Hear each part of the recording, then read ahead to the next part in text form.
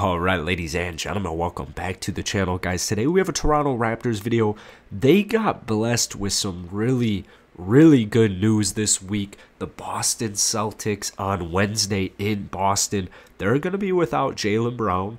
And then on Thursday, back-to-back in Philadelphia, they're going to be without runner-up MVP Mr. Joel Embiid. So you got two really good news right there. Like, that is actually phenomenal. The Raptors might go 3-0 this week to go 9-5 through their first 14 games. So before we get into today's video, be sure to hit that like button, hit that sub button. We're about 80 subscribers away from 9,000 subs. Let's try and get this video to 50 likes. That would be awesome to really help out that algorithm.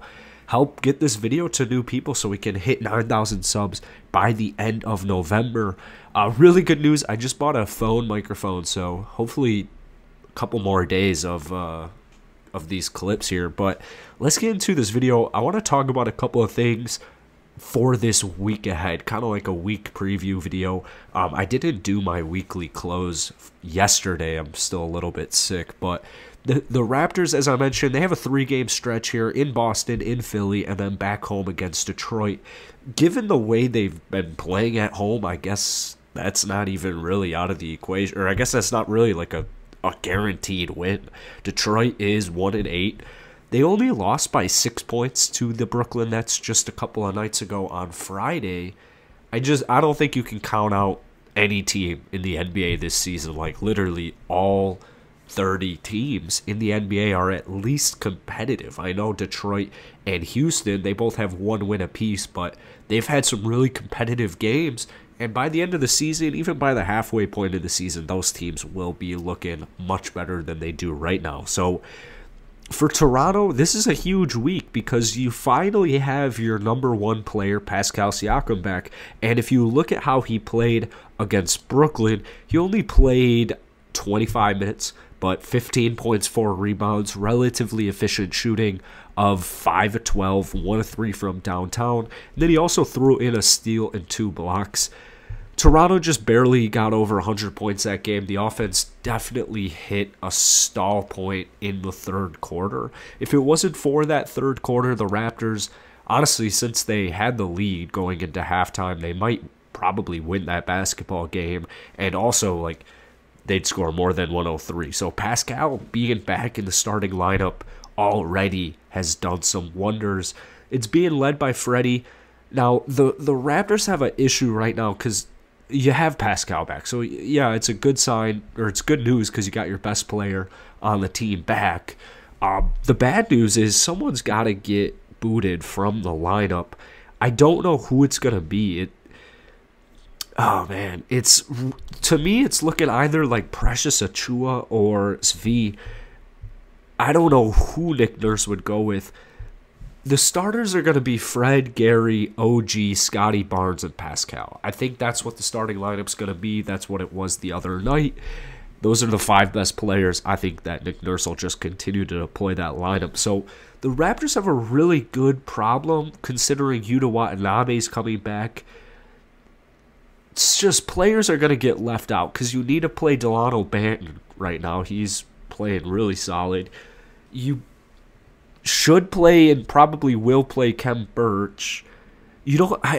It's what's tough about Precious Achiuwa is I don't really want to get Precious off the rotation entirely because not only is he coming off a really solid game against Brooklyn, he went 13-8 for 6 of 11 from the field, 1 of 2 from downtown, even threw in a 3, and then threw in a steal and a block.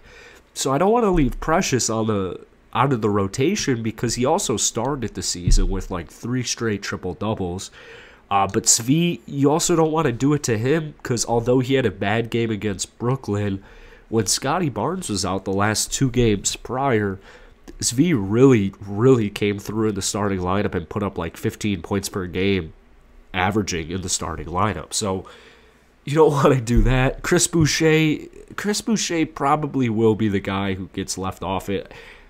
Chris Boucher is a really tough case because he's playing really bad this season. He's in Nick Nurse's doghouse, 5.2 points per game, 3.6 rebounds per game.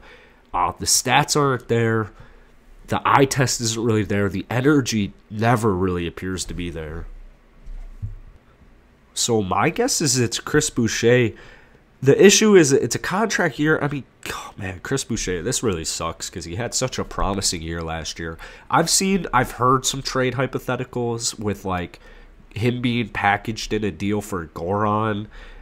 I'm all with that. Chris Boucher is not really living up to expectations right now. It is only been 10 or 11 games, but still, oh man, he's just not playing well. I think Yuta Watanabe, even though he hasn't played this season, I think Nick Nurse is just going to give him the nod over Chris. So that might be the end of Chris Boucher in the rotation at the moment. Ken Birch, hopefully he's not knocked out because there is zero reason Ken Birch should be knocked out of that rotation. He is Mr. Consistent, good old reliable. He'll give you probably 8 points per game. He'll give you probably 5 rebounds per game, give or take 1 or 2 in both those categories. He'll even hand you some assists, and he'll hand you a block a game too. So Ken Birch, if it wasn't for Scotty Barnes just playing so well, Gary Trent Jr. being such a breakout year of the year candidate, I would say, hey, let's throw Ken Birch back in that starting lineup. But for right now, I do want to see what Scotty Barnes can do in the starting lineup. Also, considering, man, no Jaylen Brown for Boston really sucks. We'll see how Toronto can do in the back-to-back on the road. Considering both teams are going to be without a star player, that's really good news. I mean, you look at Philadelphia, they're still without Ben Simmons. That's not going to be solved by, Thursday night. So Nick Nurse has a couple of days to figure out the rotations, figure out the lineups. But, man, this is looking tasty now. I made my video earlier today. I was saying, oh, this week might be a little challenging because you're on the road playing Jason Tatum and Jaylen Brown and a red-hot Sixers team with Joel Embiid being led by him. And yeah, today's news, you got Jaylen Brown out for a couple of games. You got Joel Embiid out for a couple of games. So that's huge news no matter how or who Nick Nurse decides to go with in the starting rotation and in the bench rotation. I have faith in it that they're going to be able to win both of those games. I'll obviously post a pregame preview video of both of those two the day of, most likely, maybe even the day before tomorrow. So be sure to hit that like button, hit that sub button. Once again, let's try and hit 50 likes on today's video. That would be awesome. That's it for me, guys. Peace out.